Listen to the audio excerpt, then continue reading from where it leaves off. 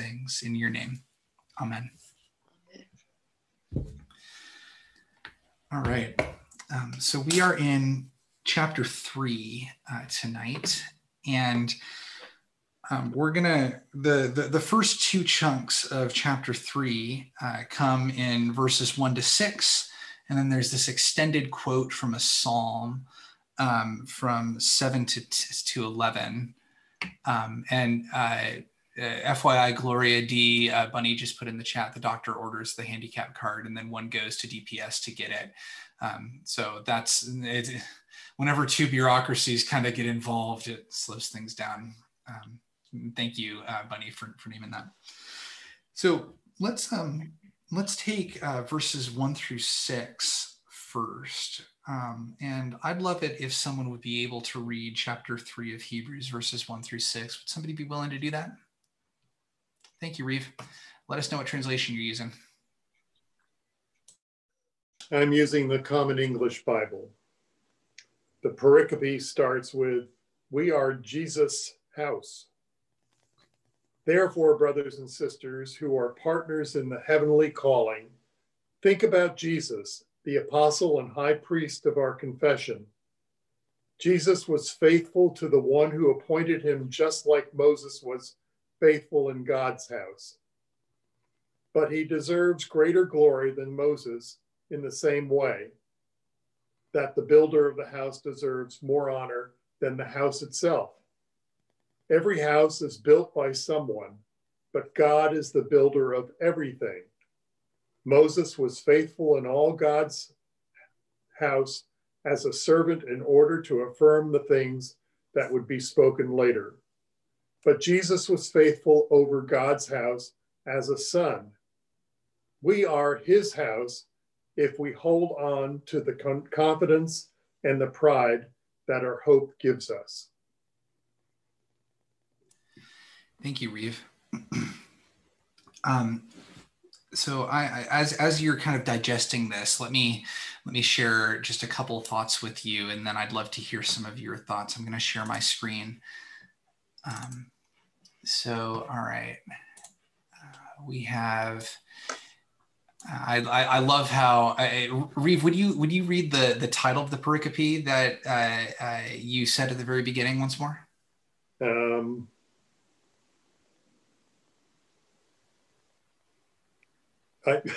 I changed to Amplify. I've got it here. We are Jesus's. I never can. How do you say the plural of Jesus? I mean the possessor. Jesus is, even though there's not all those S's. We are Jesus's house. I like that. I like that sort of summary of what's being said here. I dig that. The title that I worked with for this PowerPoint was God's House and God's Rest.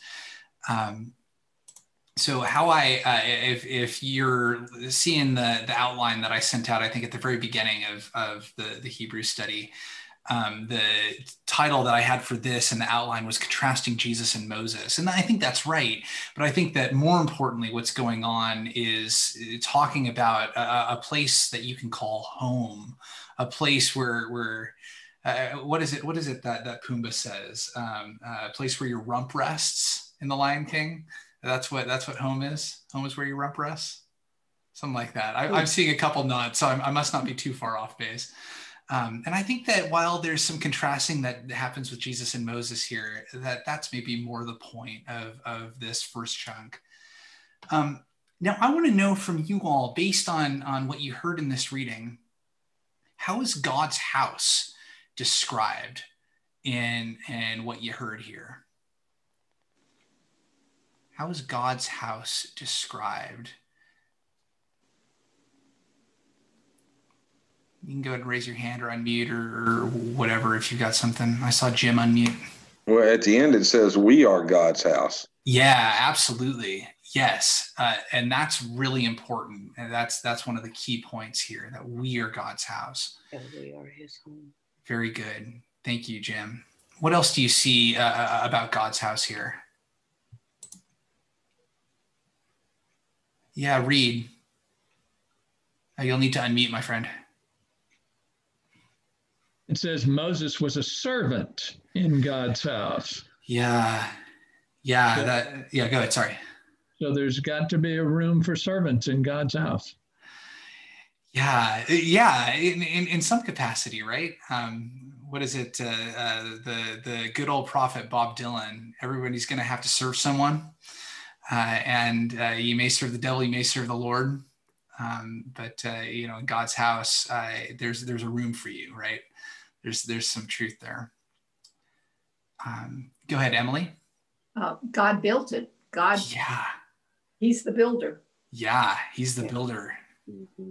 That's right, because he's the builder of all things. So he's got to be the builder of the house. Very good. Go ahead, Gloria. And he's our builder. He's the builder. Yeah. He built us and we're his house too. Right. So, nice. Right. These are good. Elaine, I saw you unmute as well. No? Okay. Very good. Let me highlight some of these things. So I had just a handful of things highlighted, and you got all of them and then some.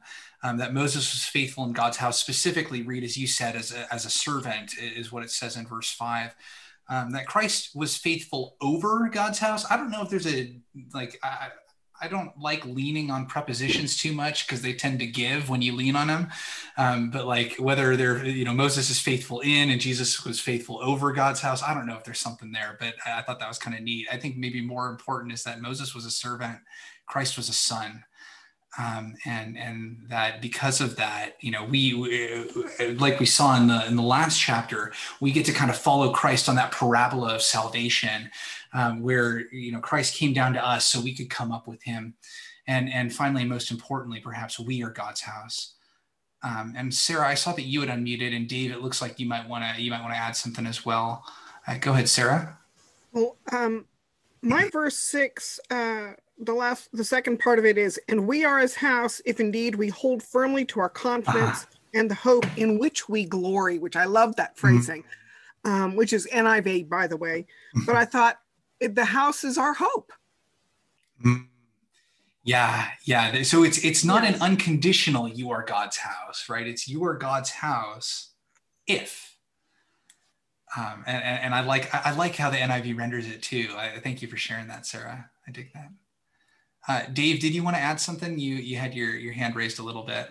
I'm reading from the Christian Standard Bible, and as it puts it, but Christ was faithful as a son over his household. Yeah. Mm-hmm. Yeah. There's I was looking at John 10 earlier today. And there's a buy-in that you have when you're the shepherd or when you're the son, as opposed to when you're the servant or the hired hand. And so being faithful over the house as a son, there's something there. Mm-hmm. Thank you, Dave. Mine did the same thing. Thank you, Gloria. Elaine, let's go to you. Well, I just have a kind of a question, because it says Moses was faithful in God's house as a servant. Right. And Moses was a human being, and we're human beings. So does this mean that we are also servants? Yeah, it's tough when preachers start mixing their metaphors like this preacher in Hebrews does, right? Like he's talking about Moses as a servant in the house, but then we're the house, but are we also servants? And I think that one of the things that he's getting at here is that we have a bigger role to play in some capacity than even Moses did. Moses came into God's house as it was revealed in the tabernacle, but we have God living in us. And how awesome is that as just radically important and as faithful as Moses was, he didn't get to see God nearly as intimately as we do on a daily basis. So not that Moses is somehow less than, but that God's glory has been revealed in so much more of a fashion that we get to be God's very house. I think that might be what the author of Hebrews is going for here. I don't know if that answers your question, though. Did that help at all? It's not. I think we are also God's servants to some degree there. But not in the same way that Moses was. We get to... Well, and we're called his children. Yeah. Right. Very good. Thank you. Emily, Hobby. I have a question. I have the old RSV, and my verse 4 is in parentheses. I don't think I've ever I never noticed a verse in parentheses before. Yeah. The new RSV has it in parentheses as well. Why would that be? Yeah. What do you think? Yeah, so Greek doesn't have parentheses. Greek also doesn't have quotation marks, which makes it terribly hard to figure out some of this stuff. But sometimes people put parentheses around it, like translators will, in order to help you follow the flow of the argument. And it may be that the translator thought like this was more of an aside, like maybe the preacher is, getting in the swing, and then it's like, a builder of the house is more honored than the house itself. And yeah, every house has been built someone, everything's been built by God. But Moses was faithful in all God's, like maybe that's what the translation is trying to render. Yeah, so I think that the next piece here, building off of Sarah's question, is that if we are God's house, well, what are we called to do? And I think that we can see this. Oh, go ahead, Dave. Yeah, I saw your hand. Well, that's kind of the question I was pondering on verse 5 in the Christian Standard Bible. That it says Moses was faithful as a servant in all God's household as a testimony to what would be said in the future. Well, who is giving that testimony in the future? Mm-hmm. Is he talking about us? Is he talking about the apostles? Who is this future? That's the question I have. Right. Hold on to that, bookmark that. I don't know that it's answered firmly in this, but I think that it gets spoken to. Let's go to Bunny and then to Jim. In my translation, NIV, the beginning is the same, and then it says bearing witness to what would be spoken by God in the future. Dave, does that answer your question? Good. Okay. Thank you, Bunny. That's helpful. Thank you, Jim. Yeah, two quick things. I was going to I've got the New Living Translation, and 5 talks about his work was an illustration of the truths God would reveal later. So, the testimony is what God would show later. I like that. That's cool. And one other question I had, we talk about, it says, and we are God's house. Yeah. Before that, it says, but Christ, or in my translation, but Christ as the Son is in charge of God's house. Yeah. Then it says, we are God's house.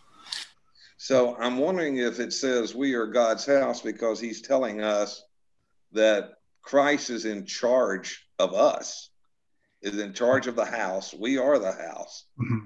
Maybe that's the point. Yeah. Thank you. I think that's a really good reading of this. I'm going to stop my share just for a second so that y'all can see one another while we talk through this a little more.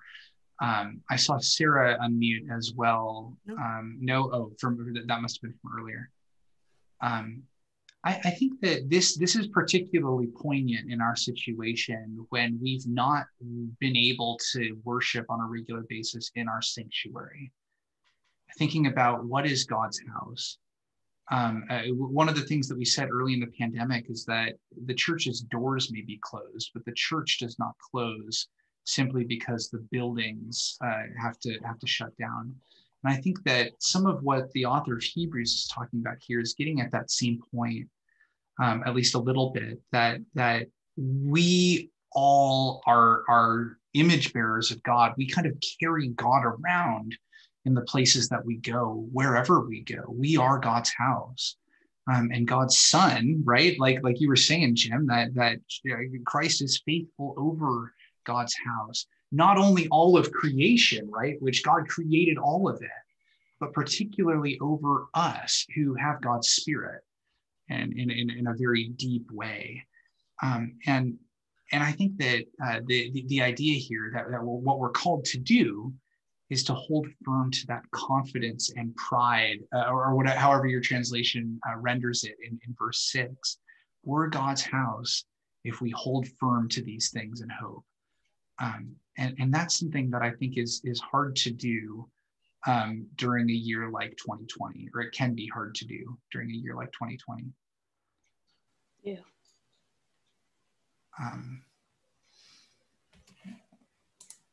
I want to make sure that I'm leaving some space if anybody has thoughts or wants to expand on that at all.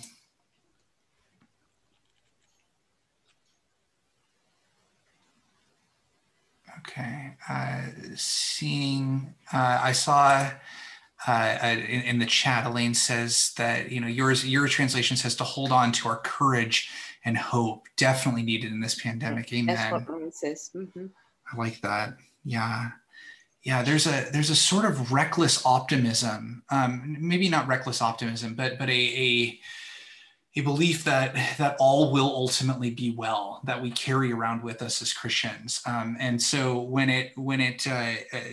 my NRSV says holding firm to confidence and pride. And pride is not usually like a great word in Scripture. Usually that's a word that's, kind of knocked, because pride can be really damaging. But there's a certain almost pride that comes when we're able to say, shout in the face of death, death, where is your victory? Death, where is your sting? That Jesus has conquered even death. And there's almost a boastfulness that comes from that when we're living out as Christians this understanding that death does not have the final say in our lives. So when we think about the confidence and pride that belong to hope, that may be one thing that comes to mind. Dave, you were raising your hand. I was just pondering the thought that we're not in the same building together, this group of 15, 16 people, but we're meeting in Christ's name. Are we not a church? Right, where 2 or 3 are gathered together in my name, Christ said, there I am with them. Yeah, you're absolutely right. So I think that fulfills verse 7. It doesn't matter whether it's a congregation meeting in a building of several thousand, or it's 2 or 3 meeting in a basement, that they're meeting in Christ's name. It's a church, just as the early churches were. And go ahead, Dave, I'm sorry. That's it. I think it's a whole heck of a lot easier to hold on to that confidence and hope and pride that we have in Christ when we're together with fellow believers.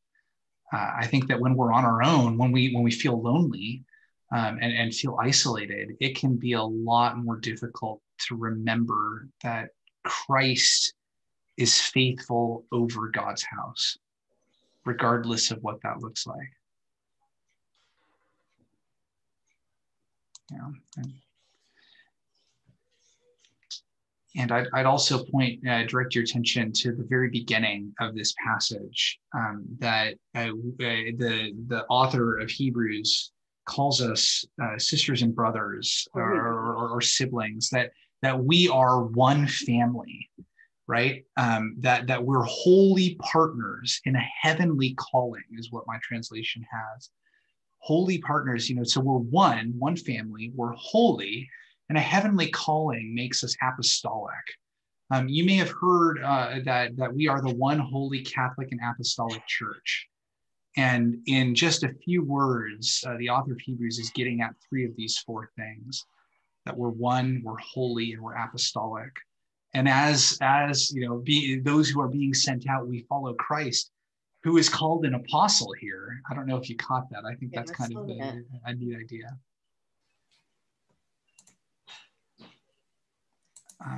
What else do you see in this portion of Hebrews 3?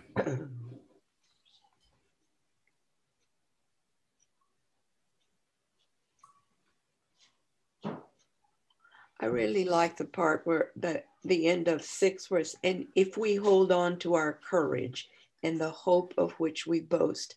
I think that is so important, so beautiful. Aside from Christianity and Christians and us as a group, I do yoga. And in the middle of yoga, we always stop, put our hands over our hearts and say, all is well, all will be well. not only with our bodies, but everything around us. And there's never any mention of Jesus, but he's there. Yeah, he's the one that makes all things well. Yes, exactly.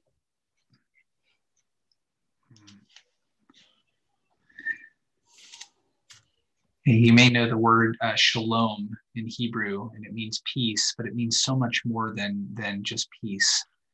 It means all is right with the world. It means that we have room to flourish, to be who God has made us to be. All is well with the world. Mm-hmm. Yeah, there's a sense of divine completeness when something has shalom. And that's what's being, I think, promised here, that this hope that we have in the shalom that Jesus brings.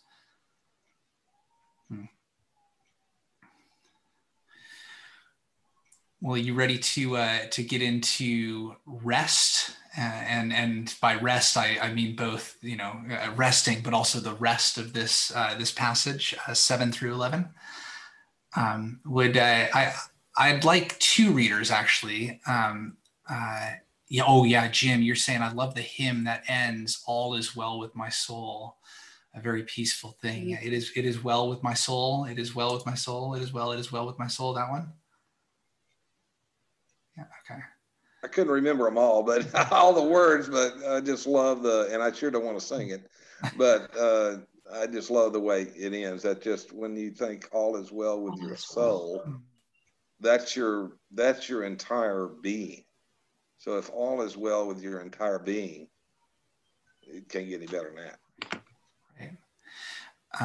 That's a hymn that it's also good to know the story of, and I'd encourage you to, if you've not read the history of "It Is Well With My Soul," go ahead and check that out after we're done tonight. It's a very touching story. Thank you for naming that, Jim. For the rest of this section 7 through 11, I'd like two readers. I'd like for somebody who's willing to read what we have in Hebrews.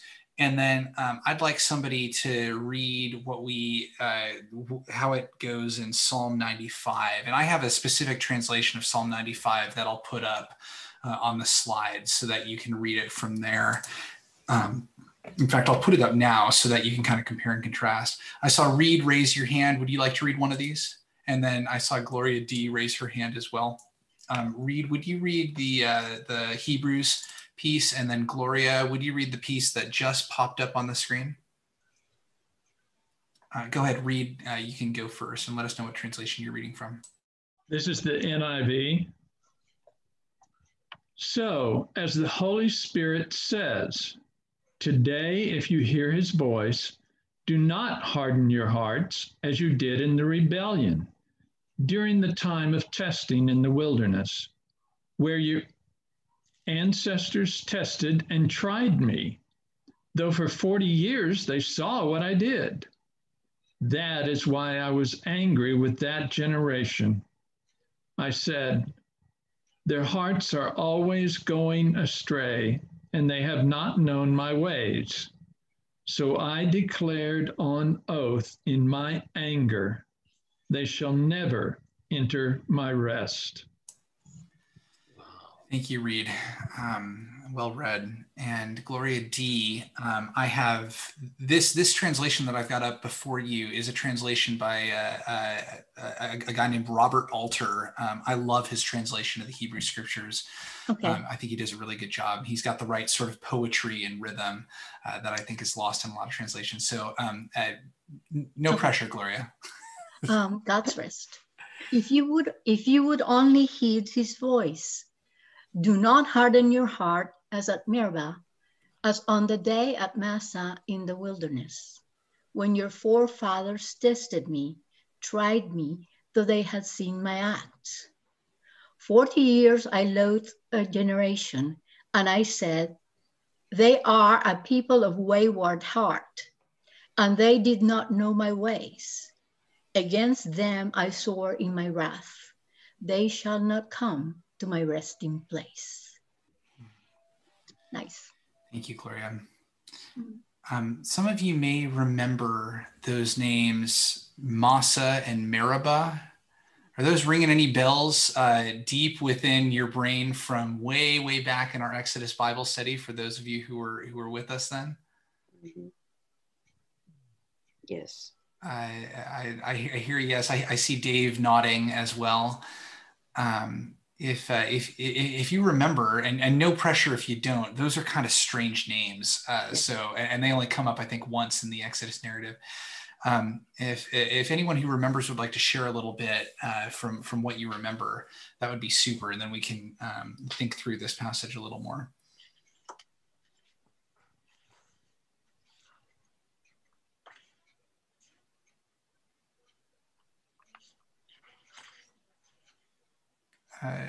Bunny, were you raising your hand? Yeah, go ahead. Doesn't it have something to do with the lack of water and they're grumbling and fussing?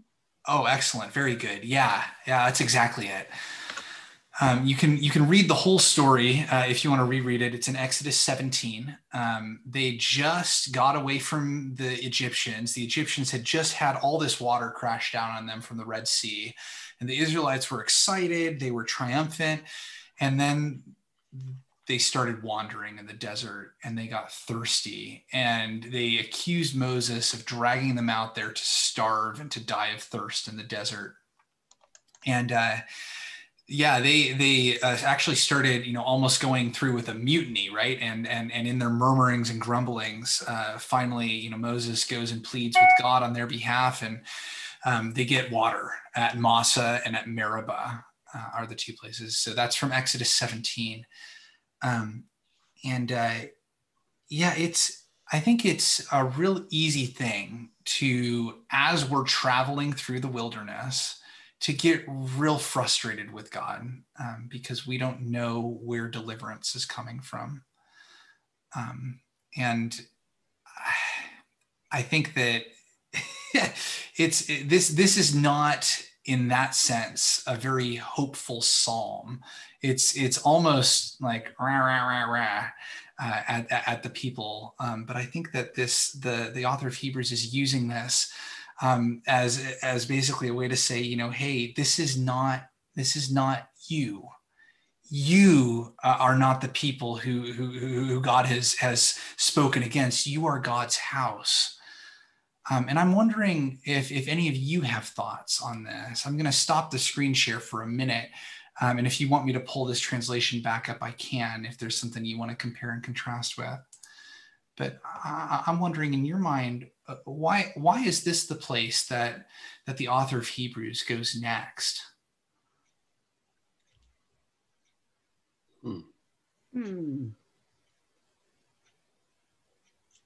Aren't they talking about being faithful? Yeah. That's a good point, Steve. That's exactly right. That if we're faithful to hold firm to the confidence we have in hope, and if these Israelites were faithful to what God had asked them to do, that would have good results. Did you want to say anything more about that, Steve? I think that was a good point, and I want to make sure that I didn't cut you off. No, that was just what, I guess, in reading it and thinking about how that was reflecting back to the first segment there, is that it just saying is that we've been told about this, and our faithfulness was tested generations ago in Moses' time. So, it's an ongoing fight in maintaining that faithfulness always. Mm-hmm. Amen. Thank you, Steve. Hobbies, then Bunny, then Dave. Well, I was thinking about author's purpose of putting it here. We need to be reminded. And he's reminding the Hebrew people of their history and what the consequence of their behavior is in their history. Do you want new life? You better change. Right. Actions have consequences. And here's a very particular consequence that happened before. Yeah, good. Bunny, then Dave, and then I'll get to what Elaine put in the chat. just was interested in the little subtitles that my Bibles have. The NIV says warning against unbelief, but the New Jerusalem says how to reach God's land of rest. Mm-hmm. Yeah. Yeah. Which one do you think fits this section better, Bunny, if I were to put you on the spot there? Well, there's more section, but I kind of like how to reach God's land of rest because it's in the positive. Right. It's, watch out, you don't do these things, because that's not how to get there. Right. Good. Thank you. I like that. Dave. Well, I can only echo what's just been said. The pericope in my Bible says warning against unbelief. And as you read that it really is a warning. Mm-hmm. Mm-hmm.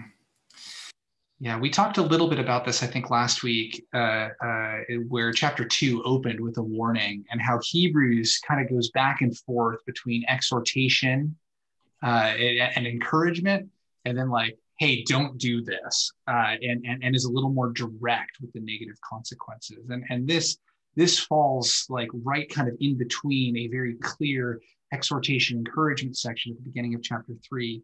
And then for the rest of chapter 3, it's a little bit of a warning section.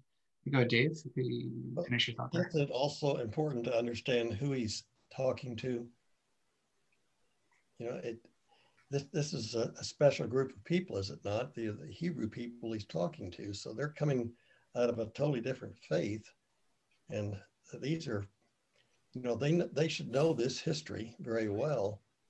And in the previous verse, up in the next section, verse 5, when he talks about Jesus being more worthy of glory than Moses, well, Moses to them was such an important figure. Yeah. This must have been very striking for them to hear that someone's more worthy than Moses. Right. I think we have to keep in mind who he's talking to. Right. Thank you. That this would have absolutely been something that they knew. And that they would have held Moses in very high esteem. Thank you for naming that, Dave. I said I'd get to Elaine's comment, and then I saw Kurt's hand.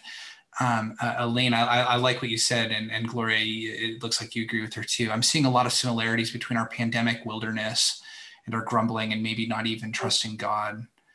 Yeah, I think that there's a lot of truth there. And it's so much easier, right, to point the finger at the Israelites and say, you should have done better. But then when it comes to us, like, oh no. Yeah, it is a hard thing to trust God for our daily bread in that regard. Thank you, Elaine. Kurt? When you think about this, these people lived much closer to, they didn't have the luxuries that we have for food or water. And I would think it would have been very easy to be discouraged a lot of the time, and to say to people, you must have hope at a time probably when they were struggling all the time. I don't know if that's true or not, but we live in a better life, I think, in many ways than they do. Even with the COVID, we have healthcare and so forth. I'm just struck by this. It's so powerful to talk about hope in this way. Yeah, like these were people that lived without central air, right? Like, of all the things, I don't know that I would be able to live in Texas without central air. And not only that, but just like you said, where did their water come from? Where did their food come from? Good grief. I was going to say, just consider the fact that we have clean water. Mm-hmm. Yeah. They never knew if they were drinking clean water or not.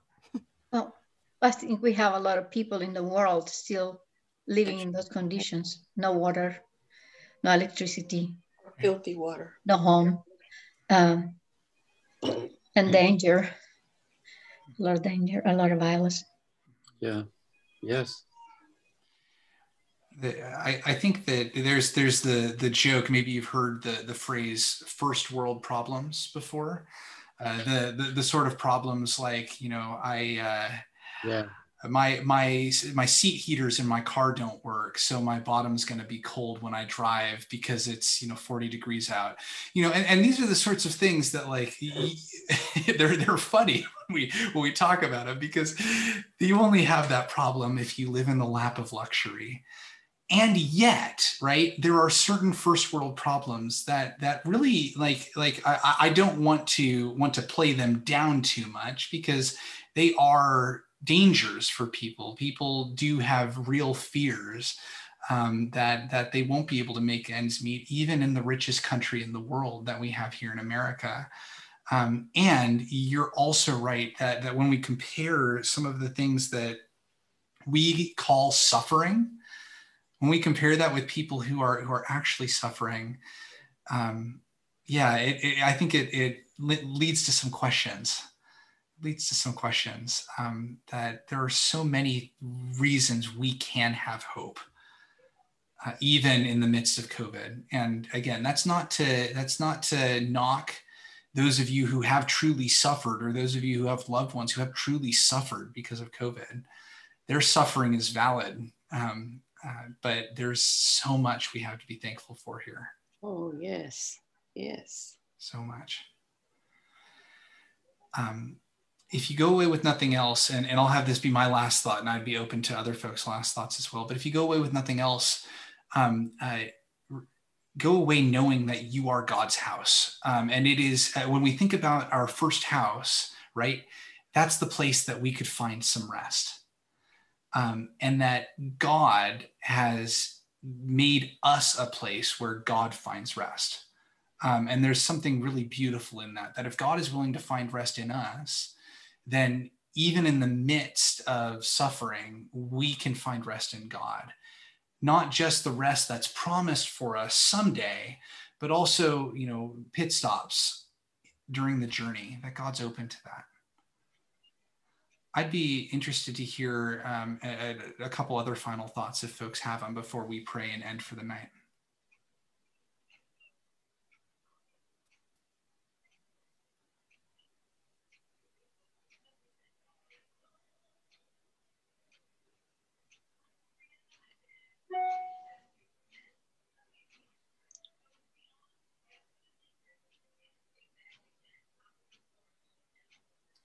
I see Emily Hobby. Go ahead.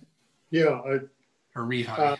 I pulled up the Amplify. I keep switching Bibles. That's one of the neat things about having the multiple Bibles. Mm-hmm.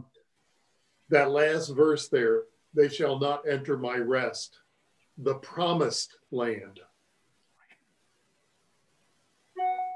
Mm-hmm.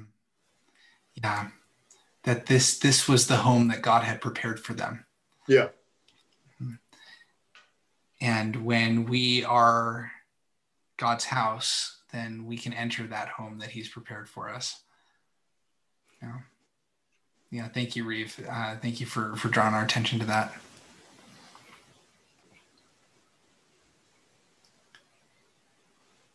Any other thoughts, or do we feel okay for the night?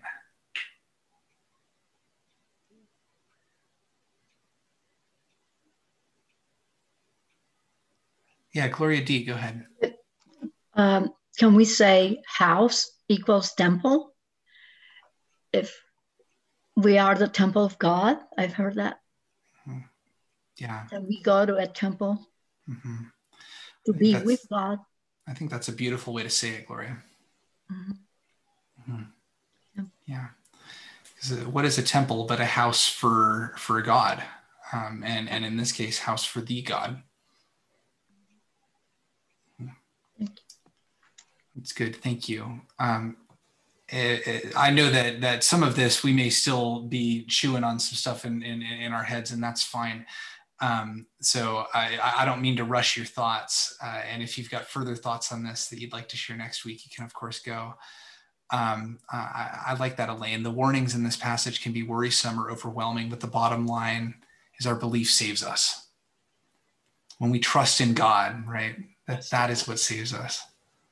And that is basically simple. Yeah, good. Would somebody be so kind as to close us in prayer tonight?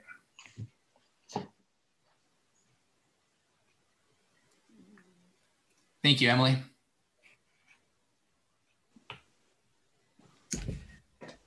Good and gracious God, we give you thanks for the blessings in our lives. We ask you to have mercy on those who are suffering with this disease, and give encouragement to those who are suffering in other ways. We give thanks for Joel's leadership and for the fellowship of our fellow believers here that are gathered. Be with us as we go forward during this season of Advent, and help us welcome Jesus into our hearts. We ask this in Jesus' name. Amen.